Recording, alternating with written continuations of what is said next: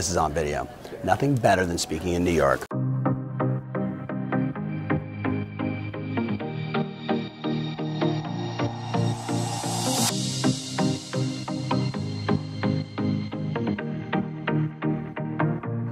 Jojo, Juliet, AKA the best intern on the planet, and a family friend, hanging out in New York City, goes to NYU. What's your Instagram handle? At JJ_Farkas. Yes, Farkas Nation. Boop.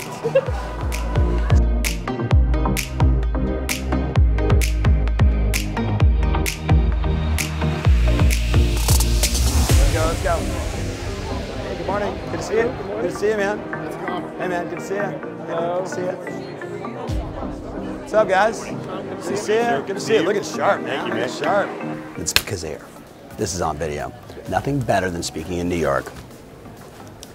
They are some of the sharpest brokers. They're so intense. They're like, get to the point. It's like speaking in like Munich, Germany, when the Germans say to me, Tom, we love your stuff. Just tell, no stories. Just tell us what to do, right? It's just awesome, right? Like, there's an edge about New York City. It's one of the greatest cities on the planet. Sorry for everybody else around the world, but if you've been to New York, you understand. It's one of the greatest cities. There's so much happening here, right? That it's my favorite place to speak.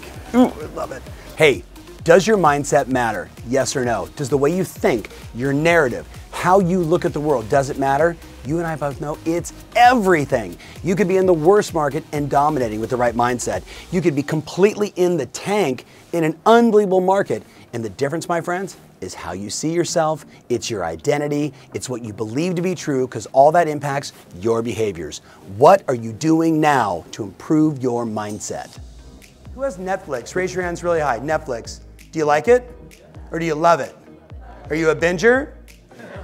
Is anybody watching Ozark right now? Oh my God. I have to text my wife, if you watch one, I will kill you. She's like, you're on the road, you could do it. I'm like, I'm working, like, don't, right? Like, I can't wait for like Saturday at like midnight, start, right?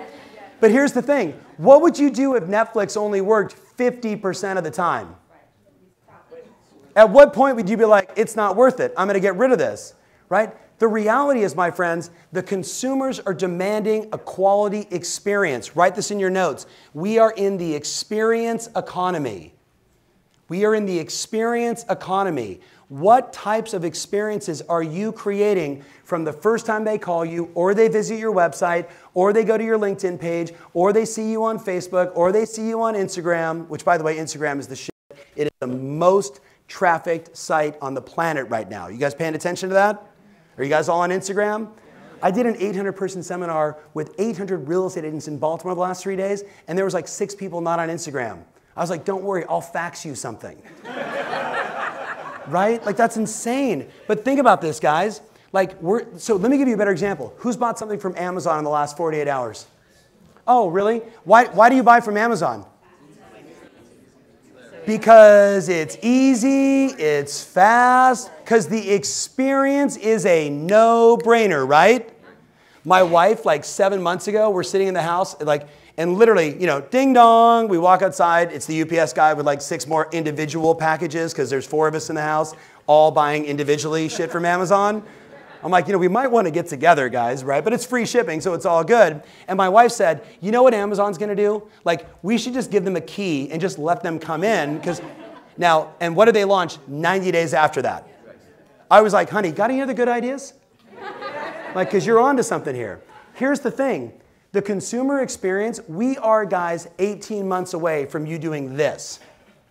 Oh, you want to see the house? They put their VR glasses that'll look nothing like Oculus, because it's going to get way smaller. It's going to be a little more like what Google eventually will put out. And they're just going to go like this. Oh, this is awesome. You're like, oh, here, hold on. You hit a button and whew, the aroma comes in. They're like, oh, this place smells fantastic. Like, that's where it's going. And some of you are thinking, should I call my past clients in Sphere? Some of you are thinking, should I have a consistent email that goes out to my database? Like, I want you to think about that. Like, there's 1.3 million real estate agents. Now, all my friends know this. How many do you think of the 1.3 million real estate agents, how many do you think sold more than 25 houses last year? Now, all my friends know this because I've been beating it in your head and acknowledging you nonstop. Matt, do you know? 1.3 million agents, ready? Per Corfax, only 43,000 of them sold more than 25 homes. So if you sold more than 25 transactions last year, you are one of the 3% that did 25 or more transactions. And remember, my new client who did 1,700, he's on that list. He's just higher up. But the person in New York City that sold 25 made 4 times the money, right? Here's the reality, guys. You don't have competition. Half of the people at the National Association of Realtors did not sell a house last year. Half. So half the 1.3, they're driving an Uber right now. God bless their little Bobby socks. I hope they're having fun.